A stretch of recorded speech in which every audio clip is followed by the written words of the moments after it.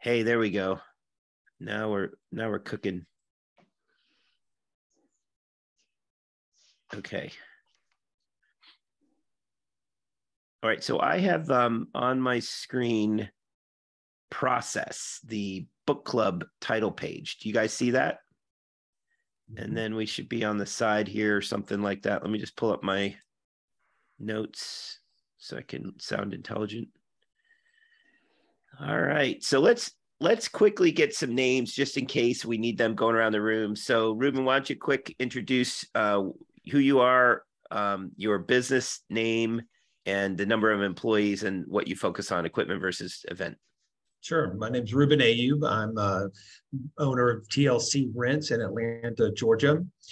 We've been in business for about 25 years or so, and we have about 23 full-time employees year-round, and then and we focus 100% on party. Awesome. Okay, north of the border, Mr. Infinite. Let's get your take. Yeah, Sheldon Fingler here with Infinite Event Services out of Edmonton, Alberta, Canada. We are 100% party and event company as well. And Ruben, Sheldon was able to come down to Meeting of the Minds, so we met him down in Arizona last week or 2 weeks ago, I guess. Cool. It was good. Okay. All right. So first off, thanks for coming. This is our fourth book club.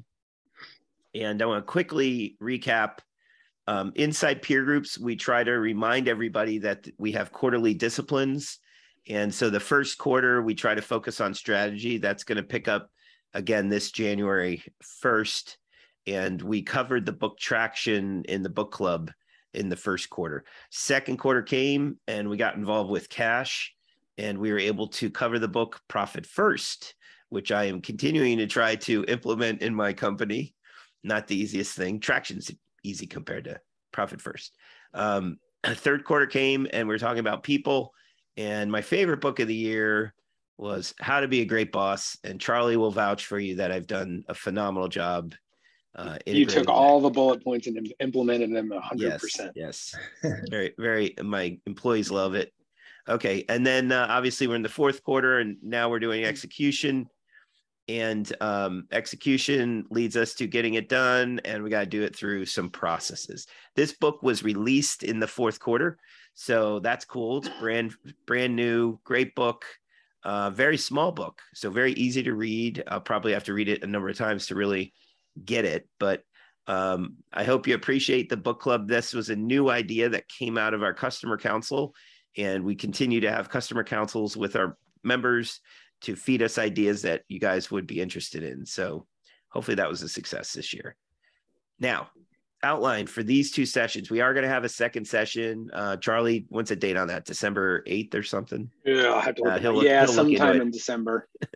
So there are really three sections to the book. The first section focuses on committing. Second section focuses on learning. And the third section focuses on acting. Okay. So it's important to know that we only have two sessions and we're covering three topics. So we're going to just touch on commit and learn today. We will probably just barely touch learn, and we'll be focusing on learning and then acting in the second session, which is going to take place in December. Hey, Beth. December 8th. Hi, Beth. How are you? Good. How is everybody? Good. We just went around the horn. So why don't you just take a minute and all we need is your name, rank, and serial number. How many employees you might have and whether you're equipment or event. So hi, I am Beth Hoff-Blackmer with Aspen Rental in Western Colorado, and I am an equipment rental. And I have 9 employees. Excellent. Appreciate that. And we have Ruben and Sheldon with you. They are both event rental operators. Great. Ruben's down in Georgia and Sheldon's in north of the border. Yes, I know Sheldon. I do not know Ruben. Nice to meet you. Excellent. Nice to meet you. So we're going to be going over section 1 and 2 of the book today, and I'm going to jump right into it. So number 1, commit. So you get into the beginning of the book, just like any book written by an EOS author, EOS implementer author. They talk about EOS at the front end, and so you're going to get a little of that into your head. I'm assuming, did anybody here read the book? I think Ruben, you might have read a little bit of it. Mm-hmm. Good. Okay. It's in my Audible to listen to next week when I head out to Arizona. Yes. There you go. Well, and again, like I say every time for book club, if you haven't read it, you don't need to now, because you're going to get the best, version of the book through the book club. So two big issues in chapter 1 of the book. We're going to talk about the right mindset, which I love the fact that every EOS book seems to focus on the owner first. So they really, EOS is about getting things done through the whole workforce, but at the same time, it's got to be inside the owner's head that you're going to make some changes, right? Secondly, we're going to talk about why process is important. And that's a big part of today's session. So we'll learn a little bit about how, we make the ice cream, but at the same time, we're going to really kind of understand why you want to spend the time to do it. So the right mindset. First off, love the quotes. This one is a good one. Magic occurs when you blend a culture of discipline with the ethic of entrepreneurship. And that was Jim Collins. Jim Collins, I put this one in here because you're going to see quite a bit of Jim Collins throughout this book. Even though he never really wrote a process book, Good to Great really focused on what made companies great. And it's a lot of it had to do with process and process innovation and things like that. Another one that was a great one was a dream doesn't become reality through magic. It takes sweat, determination, and hard work, right? So we turned around and we saw that we read 4 books this year, and we did 4 book clubs, and they were tied to the different disciplines in the business. That felt great, but that took a lot of work, right? We had to do the work to get there. We couldn't just say, hey, I'm going to make this happen. It took all 360 days, right, to get it done. So that was Colin Paul who said that one.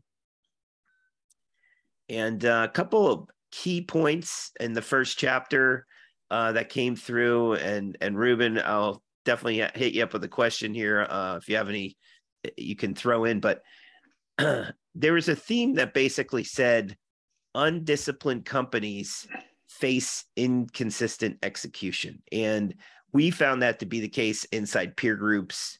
We have 18 groups now. We're trying to be consistent. And if we are not disciplined, we will not be consistent. So a peer group's member experience in one meeting might be different than a peer group member's experience in another if we let that go unchecked, right? Something we need to focus on. Next piece is undisciplined companies ignore process. So we noticed that as well. Like if you don't have discipline in the company, you're probably not going to care too much about process itself.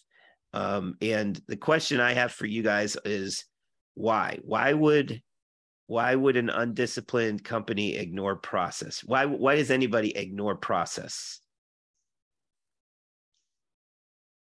It's easier to do it the way you're doing it. Yep.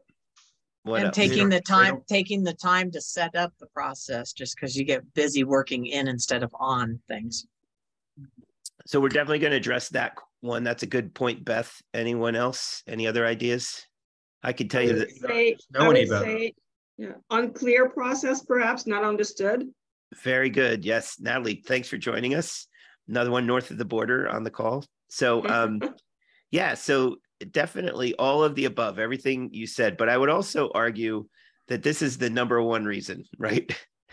Processes are boring. No one wants to look at process, document process. They're usually typically not urgent for you to kind of say, hey, let's roll up our sleeves and look at the process that we're focusing on right now. Let's try to make an improvement here.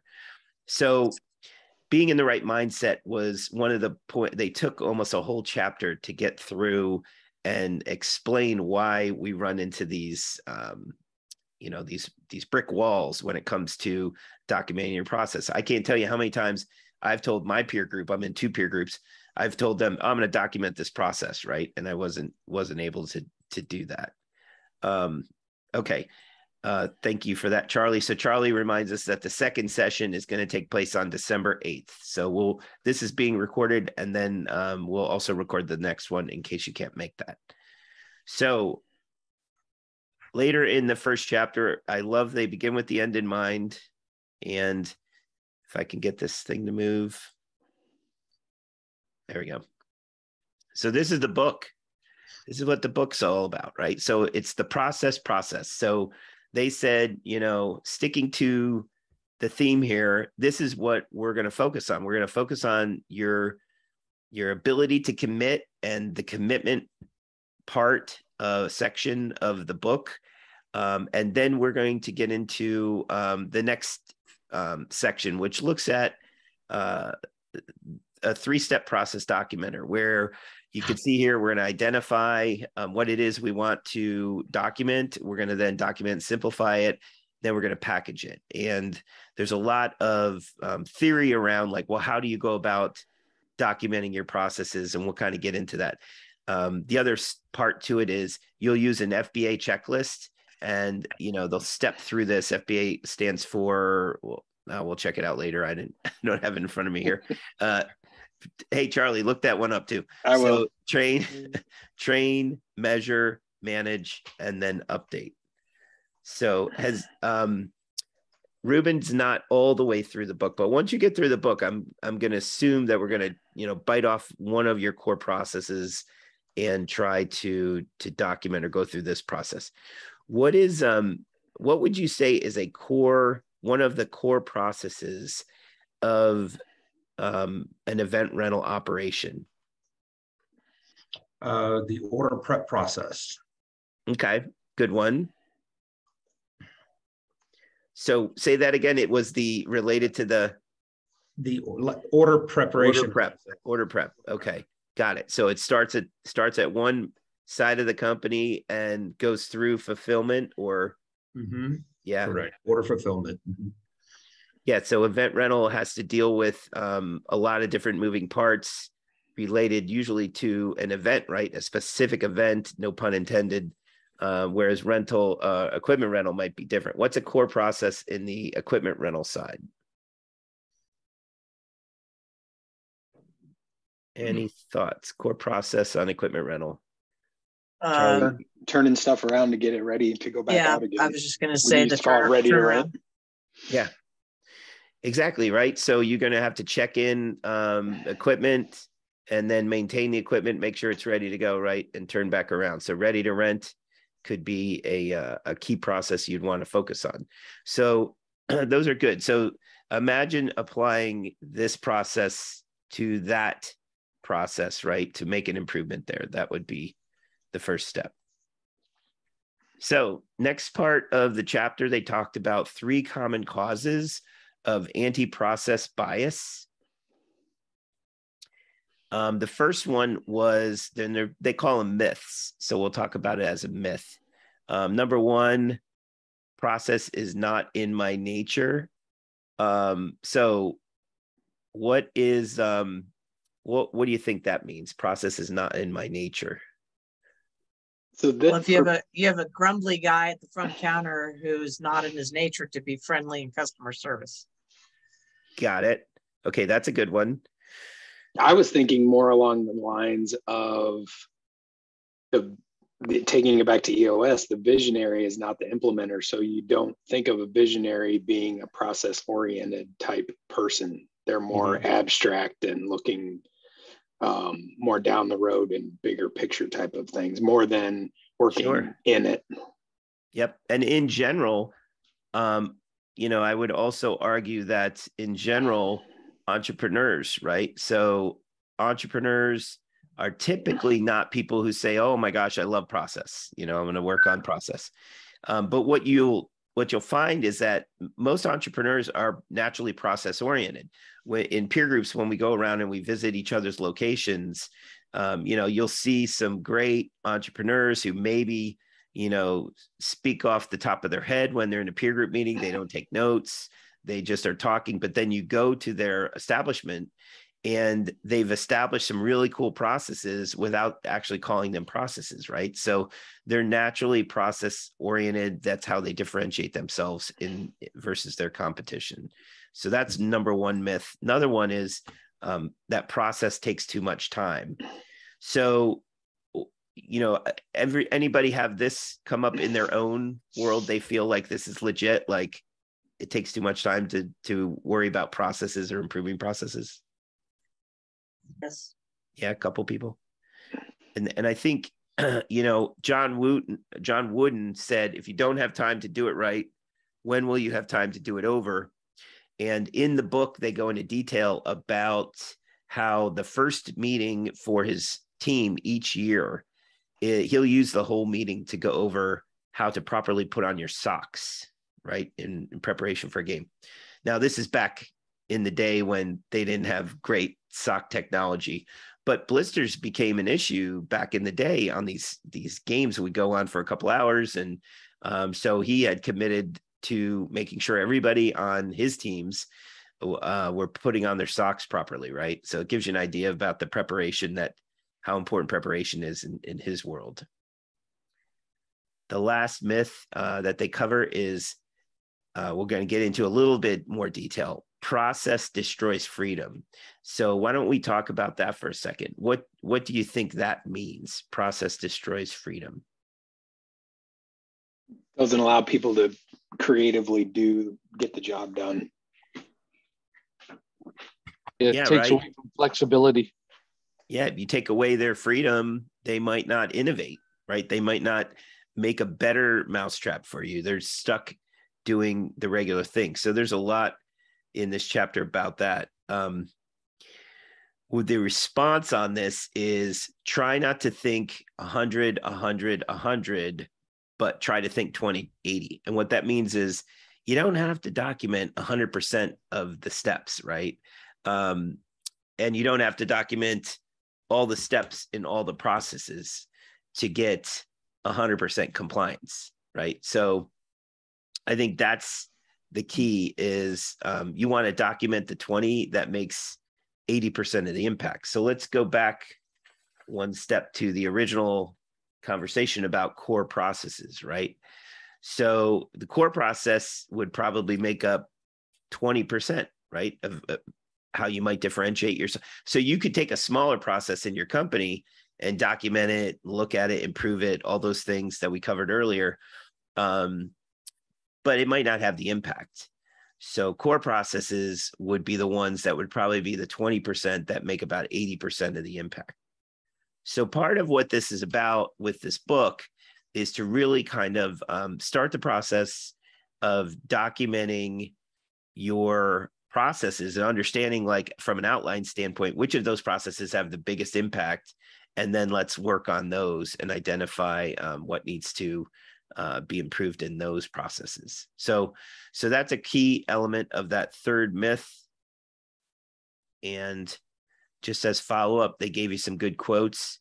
This is the always famous, notorious Elon Musk and Jim Collins again popping up here. So Elon said, I don't believe in process. At a lot of big companies, process becomes a substitute for thinking. You're encouraged to behave like a little gear in a complex machine. It allows you to keep people who aren't that smart and aren't that creative. And then Jim Collins also threw it down, saying, the purpose of bureaucracy is to compensate for incompetence and lack of discipline. Most companies build the bureaucratic rules to manage the small percentage of wrong people on the bus, which in turn drives the right people away. So there's that whole get the right people on the bus, right? So those were concerns raised around process and focusing on process. You may recall that there was a quality improvement process that came out 30 years ago, really focusing on the cost of not having good processes, the cost of inconsistency. And then we went into business process reengineering, where, again, you were focusing on ways to shorten up steps and eliminate, minimize some checklists, right? That kind of thing. So these guys are kind of responding to that. They're like, hey, we're entrepreneurial spirited people. We want our employees to be entrepreneurial and so forth, so on. So it was a concern. Are you guys buying what they're selling here? Or do you have any comment on any of these quotes? I would say it depends on what seat in the bus they're on, whether or not you want them to be creative or not. Okay. Anyone else have a takeaway on this slide? Obviously, some anti-process comments here. So I like to look to other industries to see how they feel about it. Brilliant minds, leaders in those industries. So had to look into Bruce Springsteen's view on this, and he gave us some good feedback. He says, getting an audience is hard. Sustaining an audience is hard. It demands a consistency of thought, of purpose, and of action over a long period of time, right? So obviously he's buying into this idea of consistent thought, purpose, and action, right, over a long period of time. When, for those of you who joined at the beginning, you saw that this is our 4th book club. This is the 4th book that I read and got through this process. And again, that's 4 more than last year, right? So the idea is it takes time. You have to be consistent, and by the end, we have recorded, webinars around book clubs that we're building up a library on. And, by the time we're 3 years into it, we should have a pretty nice group of thought leaders, information out there for people through these book clubs. Same thing with all of our programming. And for you all, it's the same thing when you deliver, right? So let's real briefly think about equipment rental first. We got Charlie and Beth on the line here. Equipment rental, what would be an example of consistent activity that brings about a desired result for you guys? Contract writing process, just making sure we've got who's on the phone, what's the guy that's calling, who we're going to be delivering to, the cell phone, the job name. We sort of have a 5-step process that they have to go through for every single contract. Nice.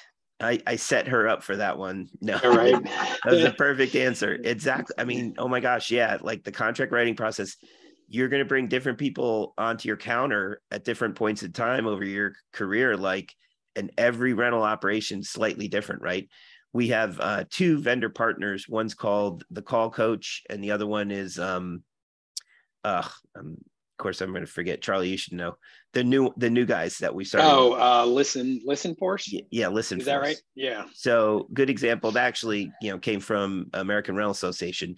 But again, what they're focusing on is consistent and purposeful, and being like very much having owner think when you're presenting and working with a prospective buyer of your services, right? And then again, of course, working through a contract. How about management software? Does that help you or hurt you when it comes to this type of thing? Oh, it totally helps you because it's going to create it repeatable every time. Yep. Yeah. So so part of what people have done is they use training on the software as a way to teach this process to your employee, right? Oh, our process involves a lot of technology, right? So let's just follow the dotted line on that. What about on the event rental side when it comes to getting ready for tent installation? Is that something that would benefit from something like process review and process documentation and things? Oh yeah, like an order pull, like a tent checklist. Correct, right? That. Absolutely. You think about how many times a company might send a second person with the driver, or might have to turn around and go back because they missed something. It's critical that they have check-in lists, and they also have lists for taking down tents, what happens at the end, how to go through the process of intake of the different event rental act stuff when it comes back, whether it's silverware or linens or anything, the processes around those are all core related to what you do in a business, right? So keep that in mind. Okay, let's go to our next slide. So the point, I guess, that you're making in this, bringing up these different sides, was that neither one or the other viewpoint is actually totally true. It's the assumption that one has to be right and the other one has to be wrong. It's actually a false dichotomy. You don't have just two options. You have multiple options available, right? So that's what the takeaway is on that. Okay, back to Jim Collins. He had something else to say on the topic. I didn't want you guys to think of him as a bad guy. So he gets into establishing a culture of discipline. And so his quote was, "Disciplined people who engage in disciplined thought and take disciplined action operating with freedom within a framework of responsibilities. That is the cornerstone of a culture that creates greatness," right? So he did a lot of work on Good to Great and his other books, and focused on, what sets apart a great company from a mediocre company or just a standard company. And he did use the phrase disciplined quite a bit, right? So in this case, he used discipline 3 times in the first sentence, right? So people, thought, and action. If there's discipline activity around all that, you're going to get a consistent result, and you still can have flexibility, right? So we talk about this all the time. Like, do you need to document the system, or do you create a framework around the system? Usually you start with the framework, right? Create the framework, provide the guardrails for your employee to interact. And then, certainly at that point, there should be some freedom to change that. What other ways do you engage your employees on changing a process? How are they involved in this? Is it something where you just wake up and you put it down on paper and give it to them, or how are employees engaged in a process? Well, we would build our processes from the ground up. So we would talk with our staff first to make sure, because they're the ones a lot of times on the front lines. So getting their input to build a process is important. That's great. Yeah, it's absolutely right. They'd be involved. Anybody who's implementing EOS or has a leadership team knows that a lot of it starts with the employees. They're giving you feedback on what they've seen out in their day-to-day activity, their work life, and they're making suggestions back to you to make a change in the existing process, right? So whether we document a process or not, these processes exist. It's how we do our work every day. Mm-hmm. So, you certainly have your financial controls and your reporting, and that's the back end and the reporting piece. And you certainly might have some front end sales and marketing activity. And then you have the do in the middle, right? The actual operations of the company. And so that's where, the minute that the day starts, they're working through it, and they're going to uncover issues to be addressed, right? Yeah. So how about you, Beth? You've got guys. I'd say the same thing. I mean, we kind of definitely have like our inbound call, way we handle an inbound call or contracts, but we're always saying to the, especially counter people, if there's something that works different for you. Rich Walker, or excuse me, I just drew a blank, who's the big guy that worked with Rich for years. He's back working for him. Anyway, Charles came up and gave us this really great spreadsheet for taking every detail of every call. And that works great for like a minute for some of my guys, and another, some of my other people will still be using it years later because they like that way. So I think it's just being able to, it's still getting the essential 5 steps that we talked about put into the contract, but I saw some of my folks, I give them the freedom to not have to do that as long as they're getting the steps handled and they've got the memory or whatever. But there is a notebook next to every counter that we make sure that people are writing down who's on the phone and what's the cell phone of the person on the phone. That's a requirement, just because it always happens. We have to call them back if we don't have that number. But yeah, so I think that operating freedom, but not necessarily the end result is the same, but we give everybody a little freedom in between. No, that's great. I mean, those are the guardrails, right? So you're telling them don't cross this line, but inside that you can get it done. And as long as they're, checking the boxes on your critical pieces. Anything else is a flourish, right? People don't want to be static or boring in their day-to-day activities. So that gives you the freedom to act. Does anybody know of any companies that are customer facing that you feel like they've got this figured out? Chick-fil-A. Who's In that? the book they gave Chick-fil-A. Chick-fil-A? Yeah, Chick-fil-A. In the book they gave the example In-N-Out Burgers. Oh yeah, that's in the book. So we're going to address that one coming up here. I think I have it on one of the slides. So we'll save that story for a second. Get over here. Four Seasons Hotels and Resorts, my nemesis. So no, we had a peer group meeting in Four Seasons this year. That did not go as planned.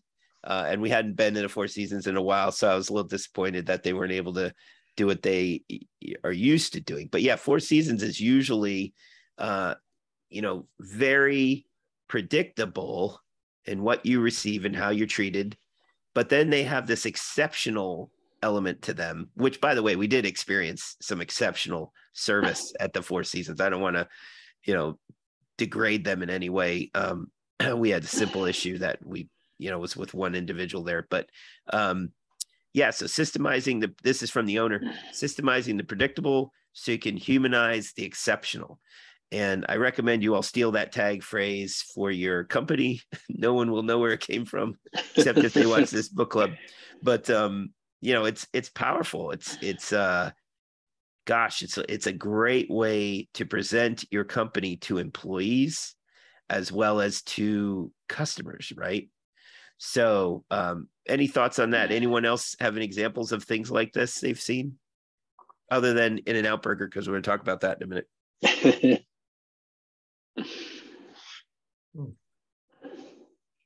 Any outstanding service you've received recently? Well, I mean, I think not that they're customer facing, you speak to them, but Amazon. Yeah. And just the way they move stuff through and you get your stuff in 2 days. And I mean, it's not humanizing, but as far as making it more exceptional than other shipping venues. So, I always thought it was curious how they were distributing the distribution, right? So Amazon warehouses popping up everywhere, these mega warehouses everywhere, and everybody's like, oh, they're in my backyard. Oh, but it brings jobs, but man, it's, a blemish on our neighborhood, blah, blah, blah, whatever it is. Yeah. I will tell you, I will tell you, I love it, but yeah, I was going to say, I actually, I had a great response on that. I'm a emotional buyer, right? I like, if I'm on a counter, I'm seeing a specific type of candy that I have to have, right? I don't usually buy candy, but if the candy's on the counter, I'm going to eat it, right? I'm going to grab it. And that's what they do. They look for emotional buyers. You see it in your social media now, where you're getting tagged for things you just happen to click on and buy it right then, just because you saw it. I had that experience on November 1st. I got this email. I think it had to be Amazon. But it was like, oh, you read a lot of rock and roll books. And Bono just released it, and Bob Dylan both put their books out today. So it was November 1st. I remember it was before I got my coffee, and I'm sitting looking at the phone, and it I just went ahead and clicked through and bought it with one click, and they got delivered that day. So it was literally the same day delivery. They showed up. And I just thought, like, how cool is that? Like, I didn't have to go anywhere. It wasn't like, it actually didn't go to a store at all. Just went right direct to their internet, their warehouse thing. So an example of process innovation and how things are changing in society, right? Good for me. I got my stuff early. Of course, I didn't read either book yet. It's been a month, almost a month. You're saving that for the book club for next year. Yeah, book club. Yeah. Rock and roll book club. We're leaving business and we're going to rock and roll. Rock and roll for 23. When I sell my business, that's all I'll do is rock and roll book clubs, things like that. So we covered the right mindset pretty well. So now we're in the next part, which is why process is important. Again, first couple of chapters of this book are critical because they really get your juices flowing as to why you would commit and spend time doing process. So why process is important. Briefly here, process is a set of actions or operations that achieves a desired result.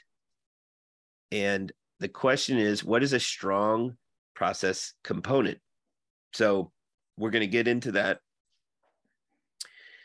From EOS perspective, we identify a handful of core processes. So if you're trying to implement EOS in your company, you'll get to this point where you'll say, what is the core process that we're involved in, and how do we go about documenting it, simplifying it, and FBAing it? FBA is followed by all. Thank you.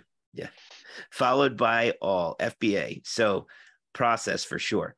Here's the EOS model. You see vision, data, process. Well, vision, people, data are the top part. And then issues and process and traction are the bottom part of the circle. And really each one of these blocks, or whatever you would call it, has an optimized state. So, if you've fully worked through your people issues, you have, created a place that recruits and retains the best employees who are outstanding performers, right? Same thing goes with any of these things. You're going to optimize in each of these pieces of the EOS model.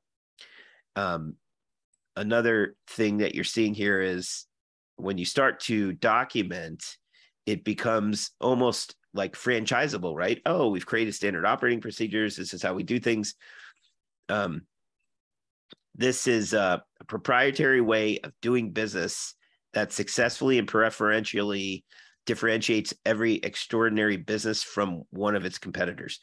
So you're really looking at it and saying, how do we do things different from others? And, Charlie and I were talking about this earlier today about, like, you can go down to Louisiana and visit Bottom Line Equipment, and, it's unclear that they've documented every process. I know they have, just because I knew that from behind the scenes. But when you have, 140 million of rental going through multiple locations, how are they? When you see those businesses, you see how different they are from, like, Sunbelt. You go visit a Sunbelt, or you go inside a United rental. And again, it's a different model. I totally get it. But they have somehow found a way to have these processes implemented and across all their operations, right? So that's kind of the franchise prototype. This is identified inside the book, The E-Myth Revisited. This book came to me prior to the book Scaling Up, which then begat Traction, right? So if you're going to go back to the origin, probably the E-Myth Revisited would be the place to start. Some great stuff in that book that is not covered in Traction or Scaling Up. So I highly recommend it. Little side note, I had to hire Michael Gerber to speak one time, and he met me in Estes Park, and it was just really cool. He was really committed to giving me a whole bunch of signed copies of the book, and we would give them out to our customers inside of our network. At the time, I was doing the automotive network versus rental network, and it was a lot of fun. But out of the minds of geniuses, right? Like, so this guy, it was a pot smoker, hung out like a hippie in the 70s, and just really became passionate about process improvement.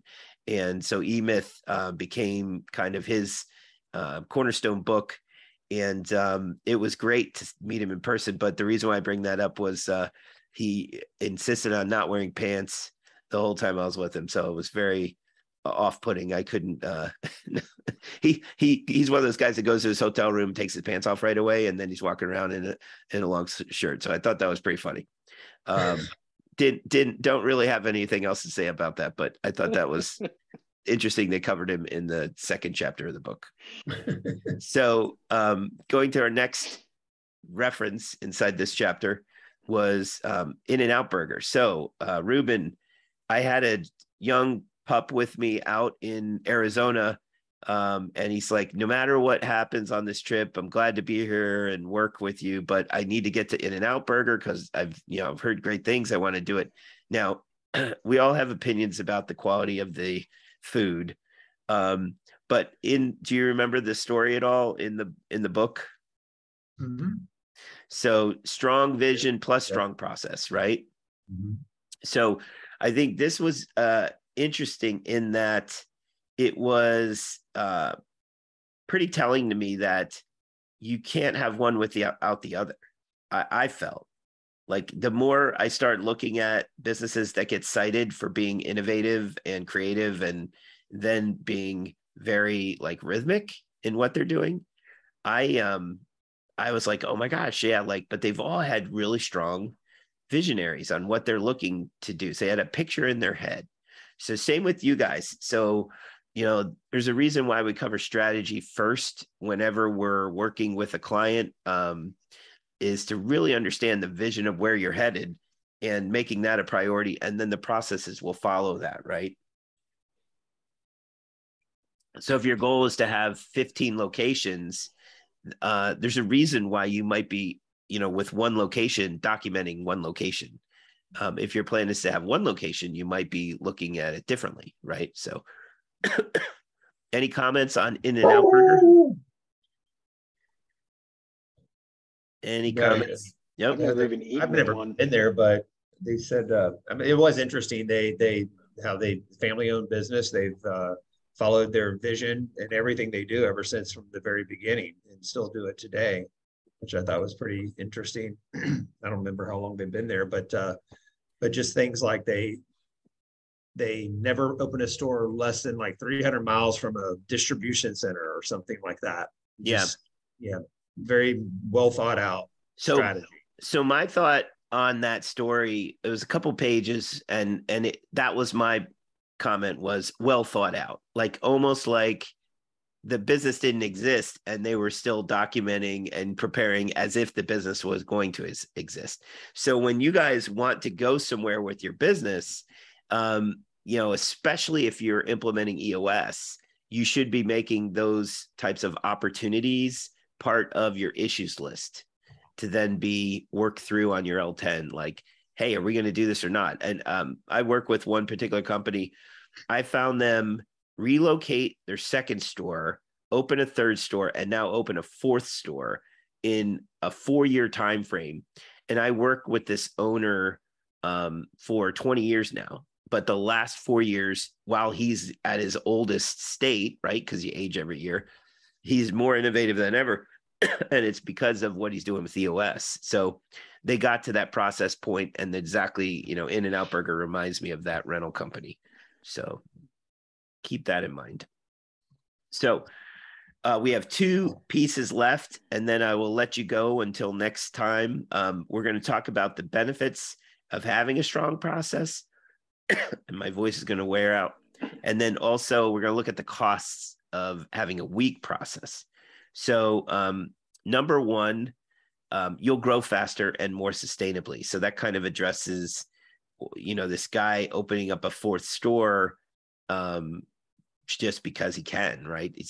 I've been doing his quarterlies for 3 years now. So any other comments around that? Do you guys see what's happening out in the marketplace with rental?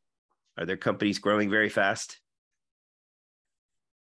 Right. So hopefully they've got their processes figured out. I'm thinking specifically about the Sun Belts and the Uniteds and the onboarding of so many locations, right? Yeah, they're on merger mania right now. That's right. Yep. Also, I will tell you acquisition mania, I should say, not merger. Yeah, exactly. So this is a big one. This is, if not the most important reason, probably up there in the top 3. You'll attract and keep better talent. There's no question in my mind that, the people inside of our peer group network that complain about the workforce and the lack thereof of quality workforce options are also those that don't necessarily have a really powerful lightning rod to have people, pull to them, like want to be part of an organization, have more systems in place, that kind of thing. So I think that's a key piece. Also, you'll engage everyone in a culture of excellence. So number 2, number 3 kind of come together. You see it when you see a company that's got great systems. You'll see that there tends to be a more positive culture involved, not as many struggles. this is assuming that you're working on the right processes and making a difference for your customers.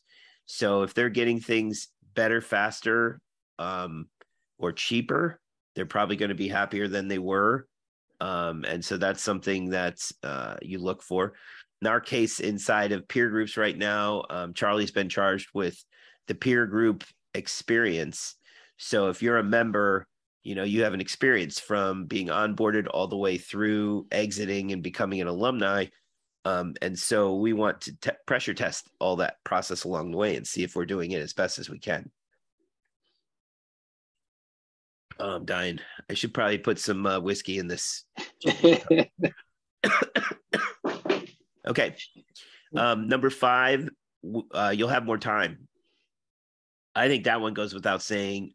There's no question. The John Wooden quote is, when you have time to redo something, right? You got to take the time, get it done right up front, and then you won't have to redo it again and again and again. So you should technically have more time.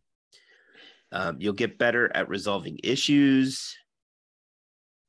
Probably true, because you'll figure out how to innovate. You'll make more money. That the assumption would be that more work is being done at a more efficiently, and therefore you're able to process more and generate more revenue. So company becomes more valuable if you're making more money, right? So that's a great example of one begetting the other. And then lastly, if your company's more valuable, you'll live a better life, right? That's the idea. So obviously the idea on the first third of the book is to really focus you on getting doing it, right? Making it happen. So I think those are great takeaways. I don't know, Ruben, how far you got in the book. Did you get to the second part? No, this is the in and out where I stopped. Okay. Yeah, you were right there then. So you got through the first part of the meeting pretty much, which is great. So cost of a week of process. This is not as long, but you'll struggle to find and keep great people. There's no question that processes that have not worked out have caused the end of relationships, right? Which means that people have left companies. And so that's something that you want to nip in the bud.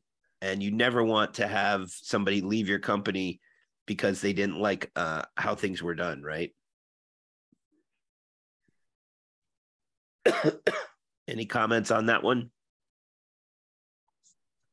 Thinking about your great people. Anybody ever lose somebody and you wish you didn't lose them? Mm-hmm. Sure. Yeah, that sucks. Also, your business will stop growing, which all that other stuff we covered, if your business is growing, all that stuff starts to go away. So growth is a good thing. Certainly you can still perform well as a company without the growth. Usually you only want that to be temporary. For anybody who sat through Profit First, we give you a formula for making more money without growing. And there's no question that companies that adhere to Profit First will increase their bottom line. And again, part of it is systemic. So you're focusing on the processes around recognition of revenue. It's how it all starts with Profit First. So also, this one's big. Your business may fall behind or become obsolete. So I can tell you that in the market that I live in, which is Lehigh Valley, Pennsylvania, it was a hotbed for about maybe slowed down about 3 years ago. But for 10 years up to 3 years ago, it was crazy. Everyone was coming into the market. So you had people coming in from New York, from the middle of the state, and then also from the Philadelphia market. And so you just were competing against everybody. I would actually say that event rental in Atlanta, in the surrounding Atlanta region, has faced similar growth, right? Wouldn't you say, Ruben? Well, yeah. It's amazing what's happened down there. And if you're not moving forward, you're definitely losing ground. Luckily, we only have a couple of members who are falling behind significantly. We do have some people that are dropping 10 to 20% a year. And so we're in process of, where are we headed with this? Are we going to invest our way out of it? Are we going to sell the business? And we have a lot of people exiting, 10 to 15% exiting. But it's tough. You got to make some hard decisions. But part of it is just doing the right things with your time when you wake up in the morning, right? And go to work. So a couple stories that are outlined in this particular chapter. Really, there's a guy he's a founder of Capriati's. His story was about key employees and how having a good process kept the good employees, but having a weak process lost some employees. And FBC remodeling was a story where they had 3 locations, and the Virginia location did not have their processes as tight as the other 2, and it ended up going out of business. And he could not save all those employee positions that he would have preferred to save. So that was an issue. The last story that they put in this section was Uber versus taxi system. So goes into detail on the history of the taxi system and how it got to where it was, and then how they got their lunch eaten by Uber, which could have been avoided, right? So they had everyone in the system had the ability to make a change, but they just can't respond the way that Uber did due to Uber's technology. Any thoughts about that? Uber?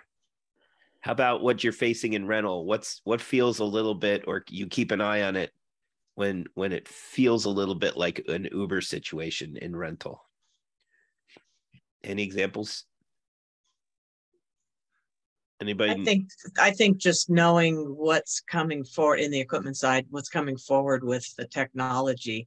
So things like electronic earth moving, in the battery run lawn and garden, even for the small general stuff, that once that's known outside to the contractors, they're starting to look for that. So I think just staying in tune on the technology that's coming forward, even though some of us won't see a lot of it being small for a while, but at least being conscious that it's there.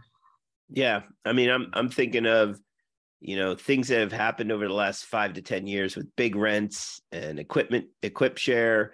We've had a number of presenters. Quiply right now is demoing their software inside of a number of our members' businesses. You're seeing some dynamic pricing pop up. You're seeing people who are using Rouse in a way that kind of gives them an advantage, right? Just like, people who trade on the internet have faster systems in some cases, right? So when they're trading stocks. So I think that's something to keep an eye on and say, dynamic pricing, e-commerce. We had one Bobcat dealer who was only doing about maybe 5 million in equipment rental. And about, I guess it was 3 meetings ago, he started reporting on his e-commerce sales. And it was ridiculously small, like started at 5,000, went to 10,000, went to 30,000. So he's committed. Like, he's like, I'm going to report this little number because this little number is going to grow and grow. And I'm eventually going to be selling a lot of rental, or the people are going to rent directly online. And I'm not going to be, have to be as active in it. Right. So I think that that's something to keep in mind, that, you always want to have a look at what are the upcoming threats and opportunities that are facing you. Right. So, all right, let's see where we're at here. Okay. So own it. So this is, you got 5 minutes till the top of the hour. Yeah. So this just sets us up for our next meeting. So I'm going to take you through, this is our last slide. Why top performers may fight you on being part of this. So there's really, the biggest thing is like, okay, who's the person to own this and become part of it? Because in EOS, we say somebody's got to own.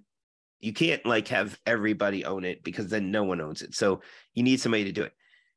Just because you have a great performer in one area of your company doesn't mean that they're the right one to do the documentation and all the activity. So number one, she may not love the idea of doing it. If her personality or behavior is a certain way, she might not want to be involved. She may struggle with the assignment, right? Because she might be focused on like, hey, my skill set's sales and you've got me documenting here. So there's a disconnect. And that's the last part is too, her time might be better spent elsewhere. So you want to kind of take the time and look at your internal doings of your company and say, if we're going to go down this path, is everybody working their own department on this? Or do we have a specialist who gets assigned and they go through the process of putting some of the pieces together going forward? So my one recommendation is to look at, culture index or disc profiling. Charlie sells this, so we have this available, but it really can help you identify the type of person that might be the one to help you on this process and owning it and making sure that you get somewhere. So you're looking really for a person who might be task focused. So it means that they would fall on the left side of this disc profile.